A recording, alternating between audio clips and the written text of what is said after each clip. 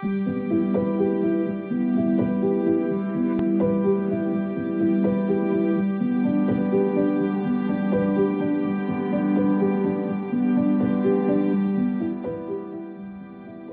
remember in the first few months of us dating, I had a free day, and I wanted to invite you to Highlands. We had just started dating. We were only dating for a couple months, so I was like, how am I gonna do this? How am I gonna do this? And I get on my text message, and I'm pacing back and forth from my kitchen to my bedroom, from my kitchen to my bedroom. So I hope she doesn't think I'm some sort of weirdo. Thankfully, you said yes. And I'd soon come to know that you don't say no to beach days very often. There was a moment that day when you were coming out of the water, and I was sitting on a chair, and our eyes met. And in that split second, I saw forever. I saw us grow old together. I saw us raise a family together. I saw us loving each other. During the school year, we have less times for beach days, and we spent a lot of time together, you and I, just standing over the oven, cooking dinner. Some of my best nights are just hanging out with you, cooking dinner. And I'd also come to learn that you're probably the best cook I've ever met in my life, easily, no doubt. And it's not the most fancy ingredients that makes it the best, and it's not anything fancy. It's what you put into it. It's the tender love and care that you put into it. That same love and care is the same thing that makes you the amazing woman you are today. You add a little sweetness, like when you whisper in my ear, that you love me every single night. You sprinkle on some kindness, like when you're the first person to congratulate me after a win, and the first person to console me after a loss. A scoop of drive and determination, like when you would wake up at 4:30 a.m. in the brick cold to go train, and still have breakfast waiting for me when I woke up to go to work. A glob of caring, like every day, but one time that really stuck out to me was when I was sick. We were dating, and you didn't tell me you were coming over. You just came over with everything for a chicken soup, and you made me a chicken soup, and you told me you loved me, and then you left. And I couldn't believe that you did that. It was so nice. A little spice, like when you tear up the dance floor, like you guys are gonna see later today. And an entire helping of goodness and love, which you pour on me every single day.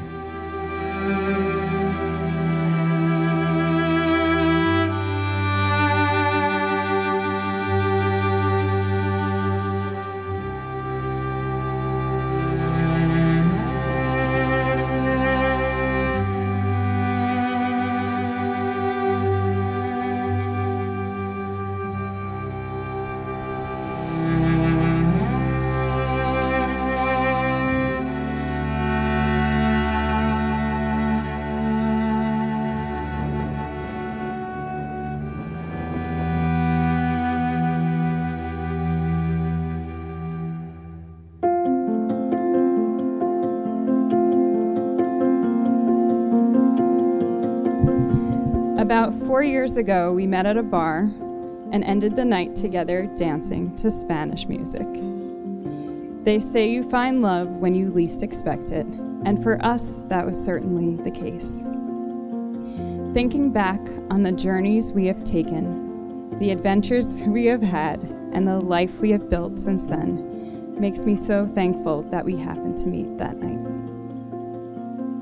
There are so many qualities that I love and admire about you, Tim. You have a kind soul, you look out for others, and you're always trying to do the right thing. I see this on a day-to-day basis, whether it's staying on the phone late at night, supporting a student that's going through a difficult time, or rushing down to the East River during your run to help with a woman who is drowning. You keep life light with your silly jokes and your sense of humor. You have a strong bond with your family and your brothers, and you are loyal in your friendships, and unfortunately, also with your sports teams. Just kidding, let's go Mets! You are one of the most creative and passionate people I know. Most importantly, every day you give me so much love and support, and you accept me and love me for who I am. That's the part where I cry. Over these last 4 years, we have grown so much together. Through compromise, communication, and teamwork, we have built a home and a life that is filled with laughter, fun, and adventure. I love coming home to you every day, checking on the progress of the fig tree in the background, and cooking up dinner with you by my side. I love that you give me the daily hug, and every night you take time to tuck me into bed. I love that when I'm having a difficult day, you give me the first pick of the chicken thighs for dinner. I love that even in moments when we disagree, we discuss our issues, resolve them, instead of just pretending that they don't exist. I look forward to what the future holds for us and building a family with you. You are truly my beach partner, and the only person that I want to body surf through the waves of life with forever. So Timmy, today, I vow to respect you, support you, and always encourage you. I promise to dream with you, to celebrate with you, and to stand beside you through whatever life brings. I vow to work with you through hardships and obstacles. I promise to always pursue you and to love you unconditionally and wholeheartedly for the rest of my life. I love you.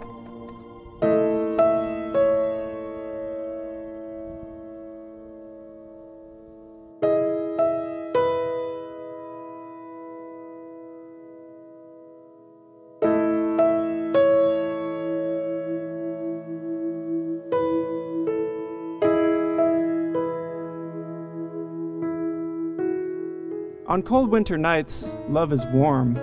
It lies between you and lives and breathes and makes funny noises. Love wakes you up all hours of the night with its needs.